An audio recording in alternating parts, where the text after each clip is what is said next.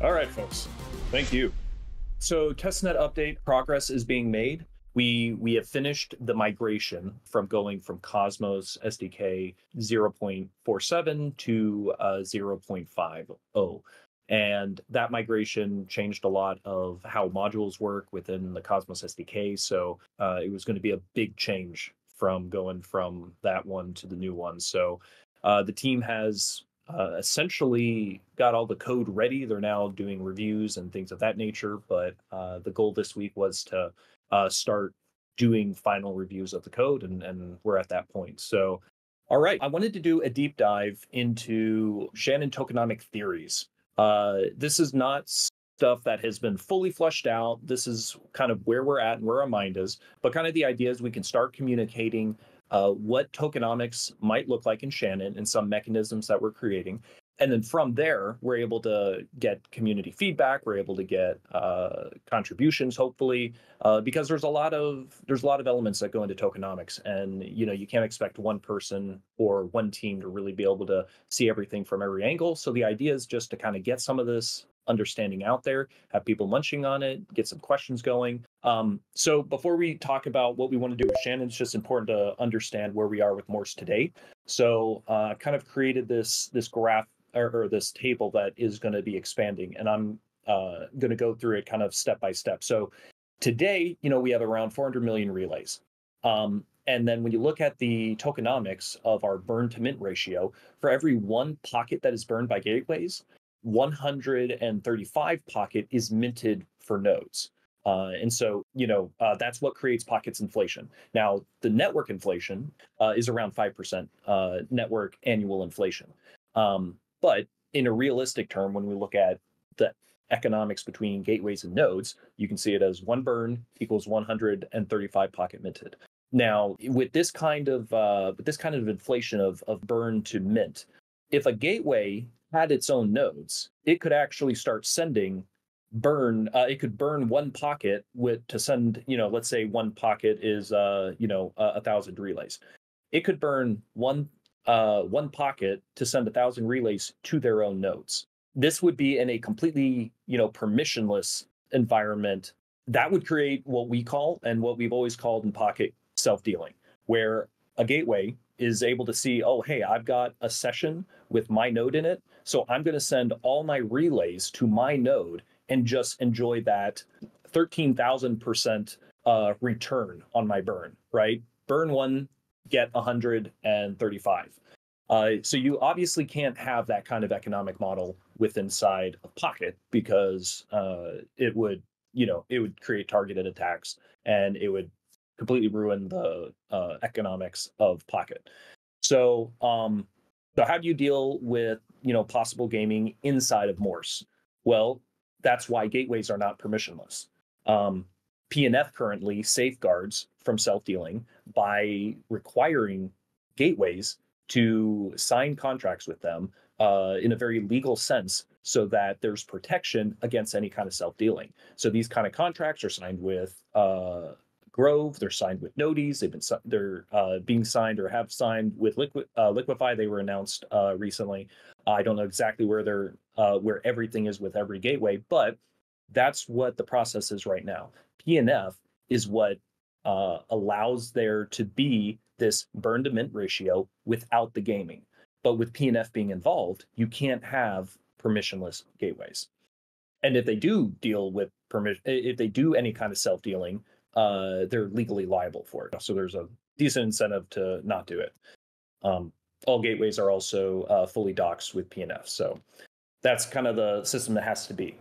But with stakers enjoy a 9% in APY. So because Pocket is able to burn one pocket but still mint 135 pocket, it creates a staking APY. And this staking APY is why people have locked up Pocket inside the Pocket ecosystem. If there wasn't any reason or any return on locking up your tokens, why would anyone lock up their tokens? So if you look at Pocket's staking APY compared to something like Rocket Pool or Avalanche or Celestia, we're all kind of in that same range. But it's important that there is a staking economy within Pocket, so that tokens are locked, because that's very beneficial for nodes. But then remember what I just talked about before about the self-dealing. Within this system, how is self-dealing mitigated? Well, it's mitigated because PNF uses legal means to ensure that folks aren't able to self-deal. So if you kind of look at this graph, this is a snapshot of what Morse is today in terms of its, most bare bone kind of tokenomics screenshot. That's what this is. Now, when we look at Shannon, what would be the ideal tokenomics? Because first you start with what the ideal environment looks like, kind of what your goal is. So I've created this now as a goal of where we want to get Shannon tokenomics. So in order to do this, you have to do one kind of major change between Morse today and now, and a big factor is increasing the relays from 400 million a day to 25 billion. So if we had a lot more relays on the network, this is what Shannon could ultimately look like. You could have a burn ratio that's 1-to-1. One pocket is burned, one pocket is minted. You can have permissionless gateways. You can have, obviously, permissionless nodes as it is today. Staking APY could be around 7%, which is right on track with other networks. And self-dealing is addressed on both chains. And the self-dealing is addressed on-chain. It's not going through PNF or anything like that. Everything is completely on-chain. So this is where we would love to be able to launch Shannon and have this tokenomics model available. Now, there's more mechanisms and more things that you can kind of add onto this basic model where, maybe compute units are kind of a part of this burn to mint ratio, right? But ultimately, keeping things simple, this is what we're ultimately heading for. But the ideal tokenomics can't be achieved yet. And that's because relays are not in an environment where we could actually have this kind of model. So without relays being in this kind of somewhere around 25 billion per day, what that tokenomics model would actually look like if we were to apply it to Shannon at launch is everything would look great except for the staking APY. Staking APY would be less than 1%. We're literally talking 0.08%. That would be a huge transition from Morse to Shannon, because now everyone's rewards is significantly reduced to the point where, is it even really worth it? Is it even worth having servicers on the network if there's no actual tokenomics to incentivize them to be on the network in the first place? So yeah, it would kill Pocket's staking ecosystem. So we can't do that. Even though we would love to have this model, we can't do that. It can't be applied today because we're just not mature enough yet as a full ecosystem to be able to flip the switch and make it possible. So since we know that the ideal Shannon tokenomics are possible, what is possible and what should our goals be for right now for going into Shannon? Number one, permissionless gateways and nodes. This will allow Pocket's demand side to grow without relying on legal contracts. Then any gateway can just stake Pocket and start using Pocket for relays without having to go through PNF and go through this whole process, which is very burdensome and very much off-chain in order to become a gateway. But the flip side of this is, like, the more people that are able to join in an easy fashion allows the network to get more relays, because more people are joining, so that's increasing relays. So by growing the demand, it would allow us to eventually transition into the economic model we want of 1-to-1 in a burn mint ratio. Number two is enough staking APY. We don't want to crush our staking ecosystem, so we need to have enough staking APY that it keeps people incentivized to have their tokens locked and participate in the network. And then number three is we have to address self-dealing. Self-dealing is because when 1 and 2 are both a goal and you don't have enough relays to address it, self-dealing becomes a problem, which is what we were talking about before. So in order for you to have number 1 and 2 in an economic model, you have to address 3. So this is where I'm going to kind of explain currently the challenge with making all 3 of these goals work together. So if you look at this as like a trilemma, you've got staking APY, which you want to keep good enough to incentivize people to participate in the network.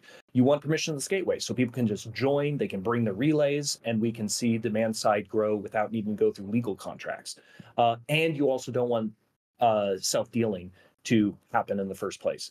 So if we were to enable permissionless gateways, and in a way that addresses self-dealing, it would kill the staking APY, which is what we were talking about before, with the most ideal economic model for Shannon. But if we were to instead, okay, well, let's have permissionless gateways and have good staking APY, well, then we aren't addressing self-dealing because now self-dealing would be able to happen because the mint to burn ratio is off balance in terms it's not 1-to-1, and permissionless gateway could just send all their relays to themselves to create an insane return on their burn. So you have to address self-dealing as well. Or you can go to where we are with Morse Today, where we have the staking APY and we've addressed self-dealing through PNF, but that means we can't have permissionless gateways. So this is the challenge that we're constantly dealing with transitioning from Morse to Shannon. How do we address all these simultaneously? Well, we believe there is a solution, and this is what we're looking into. And I'm going to just kind of touch on what that solution looks like and how it actually can address all three of these issues simultaneously to allow us to transition from Morse to Shannon without needing, 25 billion relays a day. So it would achieve basically decent balance within Pocket, where you have 400 million relays a day. The burn to mint ratio is still high, but that's because we want the high staking APY. But with what I'm going to be sharing, we can still have permissionless gateways and nodes, and self-dealing is able to be addressed, but it's able to be addressed on-chain via Useful QoS is what I'm calling it. So the self-dealing mitigation is able to be done on-chain through Useful QoS. So with Useful QoS, distributes rewards to all nodes in a session while jailing useless nodes. So instead of a session where you have nodes that are serving different amounts of relays and they get paid for each relay that they serve, each session is kind of seen as a group where that whole group, every node in that session, will all get equal rewards. Therefore, there is no benefit to targeting your own nodes with more work, because more work doesn't necessarily translate into more rewards. This is actually how the whole concept of really Shannon's original economics was designed way back in 2021, was the idea of you use fishermen in order to rate nodes and find out which nodes are good and which nodes are bad, so that when you do this distributed reward, you're not paying for terrible nodes. So this concept has been around in Pocket really since the idea of V1 originally came. So there's nothing new here. We're using a similar model that has already been widely discussed and talked about. But that eliminates the ability to send relays to your own node and create an economic advantage with it. Because regardless if you do it, all the rewards are going to be spread out to all those nodes. So your node works more than anyone else's node, but everyone else gets paid the same. So it actually doesn't make sense to attack your node in that way. What Useful QoS will do is, if you're distributing rewards to nodes, in the original kind of Shannon version, you would have watchmen, which are still expected to come later on down the road with Shannon, just not at launch. But watchmen would ensure that nodes are at least quality, so that you don't have people creating fake nodes and just putting them into sessions and then filling sessions with fake nodes so they can get more and more rewards for not actually doing any work. So you have to be able to kick out and not reward people that are not actually doing some kind of useful work. So that's where Useful QoS will jail nodes that are constantly being avoided by gateways. If a node is constantly getting low relays in multiple sessions across multiple gateways, then it's considered useless. Right now, Grove has its own QoS. It's looking for nodes that can properly serve its traffic. So it's testing all the nodes in a session. If a node is not meeting their quality standards, they don't send relays to that node. So that node won't get it. That node is being avoided. If, say, that node that's being avoided by Grove goes into another session and is avoided as well and not sent relays, you can start to see a pattern naturally developing on chain because gateways are incentivized to send nodes or send relays to quality nodes, which will naturally kind of create, and this is why Daniel likes the name implicit, because you're in kind of an implicit fashion, you're able to find out who is actually providing real quality to gateways based on how gateways are actually using the node. So QoS is not about judging the quality of the node. It's about the usefulness of the node. And you define usefulness by how much it's being used by apps and gateways on the network. So what does this look like? Okay, so nodes that are constantly performing in what I'm going to call the low bucket get jailed after multiple sessions. So here at the top, you see there's session 1, 2, and 3. And each of these sessions, are from a different gateway. And so you have node 1, 2, 3, 4, and they're all serving a certain amount of relays. Now you see node 4 is at the bottom of the bucket because it only served 10 relays. If it's only serving 10 relays, that means that Grove is only sending it a QoS check and then realizing, oh, it's not responding to my request properly, so I'm not even going to send it any more traffic. So those are QoS relays. And within the network, there's always going to be a base layer that even completely dead nodes will still receive a few relays. So in this case, you see it only received 10 relays while everyone else is receiving tens of thousands. Obviously, that's a bad node. At least that's what Gateway 1 is saying. However, when that node goes to Gateway 2, if it's showing the same result, well, that's starting to build a pretty good case that node 2 isn't actually connected to anything useful and providing any service. Well, then once you get to session 3, it's like, okay, how many times do we need to see this node is not performing before we just go ahead and jail it? So in this system, nodes that are objectively bad get jailed because no one wants to work with them. No gateways, no apps, no one's wanting to work with them, at least in some kind of consistent manner. Which we'll talk a little bit more about what those parameters might look like. But we can deem that node 4 is useless since it is avoided by all gateways. And because it's avoided by all these gateways, it doesn't receive rewards when it's jailed. So if you delay rewards from a session, so say you session 1 here, you actually delay the rewards for 6 sessions. Well, this node is actually jailed in session 3. So by the time session 6 comes around, like 6 sessions have passed, any jailed nodes would not get any rewards from that original session 1. And so you can, by delaying rewards to basically see, is this node going to be accepted by other gateways? Then you're able to jail the node and it not be a part of the distribution of rewards. So let's look at this in a different way where it's not a objectively bad node and instead, and it's useful within a number of sessions. So on session 1, it's still in the bottom bucket. Okay. It's still only doing, 70K, even though that's a lot, it's still technically in the bottom bucket. However, in session 2, it is no longer in the bottom bucket. So now it's no longer building that consistent track record of always being in the bottom bucket. And now we have session 3, where it's even actually improved more because maybe that gateway's QoS utilizes the setup of that node even more than maybe the other two. And so you can see that a node in most circumstances would be placing in different areas, especially since this is going across different sessions, different gateways. It would be ranking different. And you only penalize those in the very bottom bucket in this kind of scenario.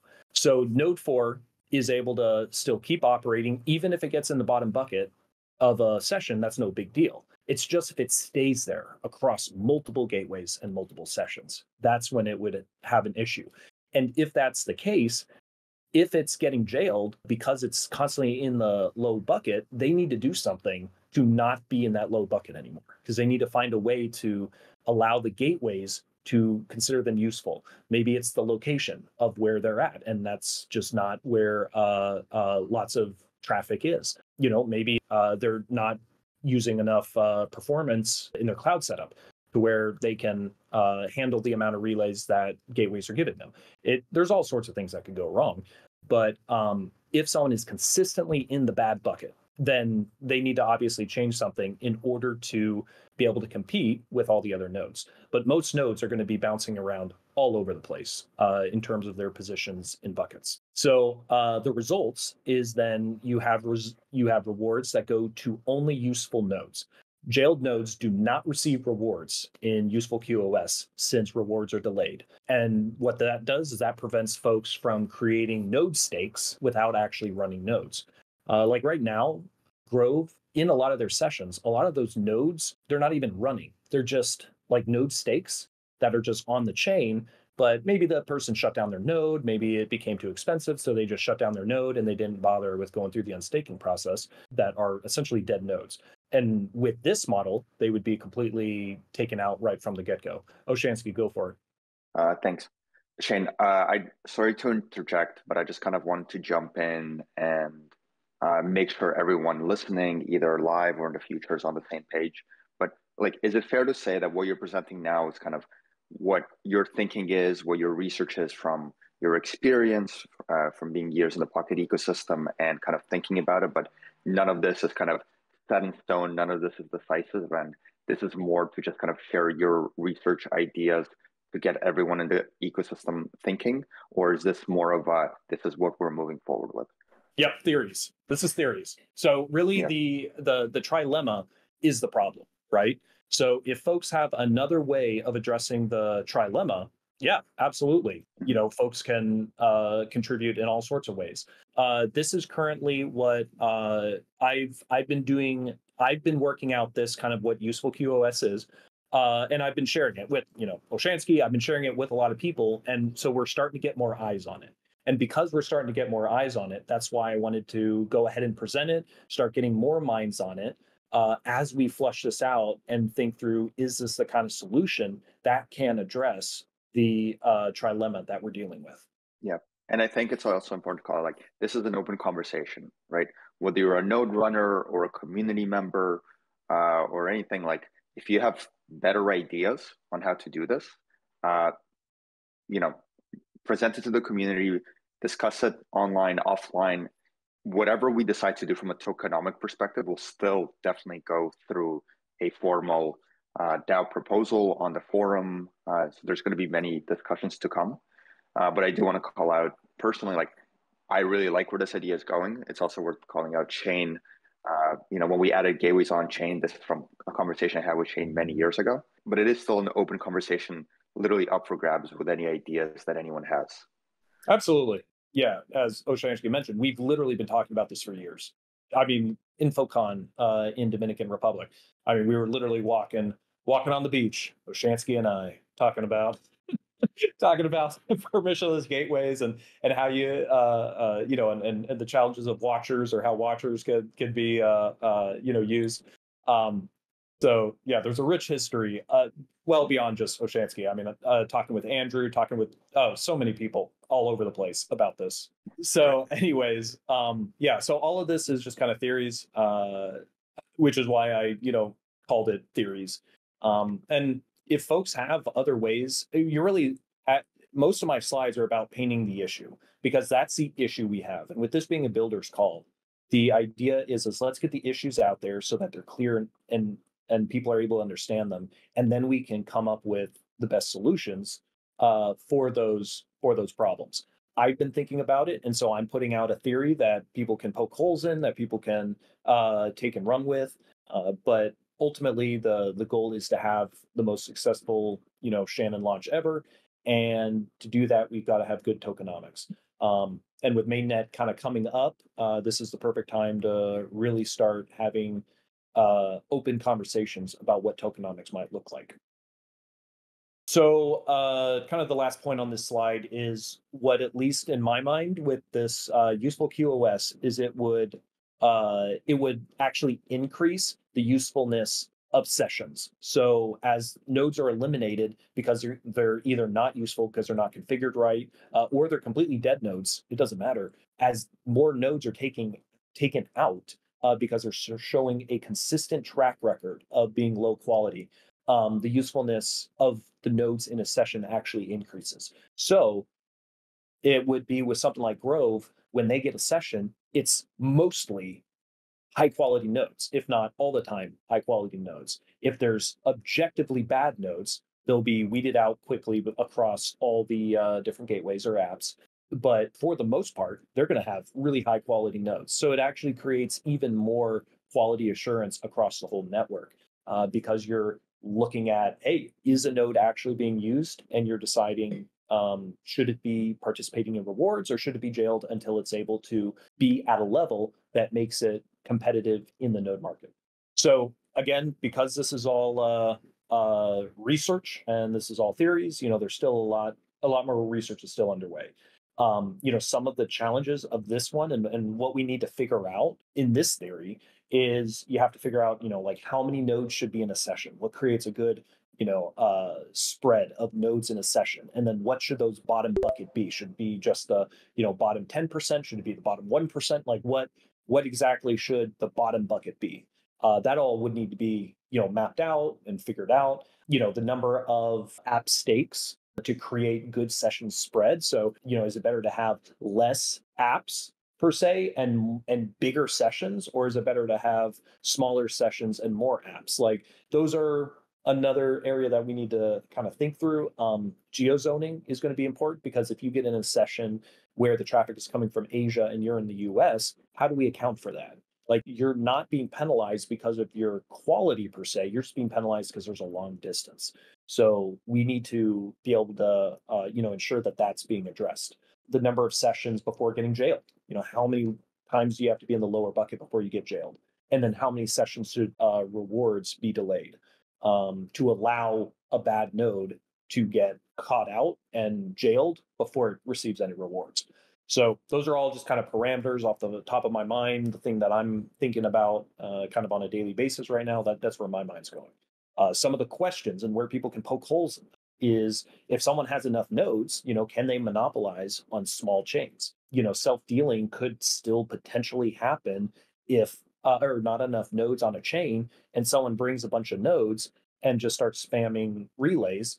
If they hold a large amount of each session, they could start to gain tokenomics potentially. But at that point, it would actually be easy for the network to respond to it, though, because if someone starts spamming, in a way that's generating reward for them, well, people will then want to transfer their nodes into that area, into that chain to participate in all that spamming. So there's soft solutions to some of this, but how much of it needs to be like a hard, rigid solution versus a soft solution?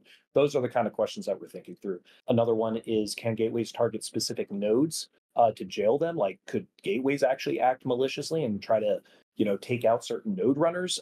We don't really have that kind of ecosystem, but we can't have this trust with every single node or every single gateway on the ecosystem. So, that's something that's still worth looking into. What are the scenarios around that? And then the last one is, can lazy node runners create their own app stakes to prevent their nodes from being in a low bucket? So if they kind of create a bunch of small app stakes, can they prevent their node from being in the low bucket because they hold a bunch of app stakes and they're able to position their node favorably in their own app stakes?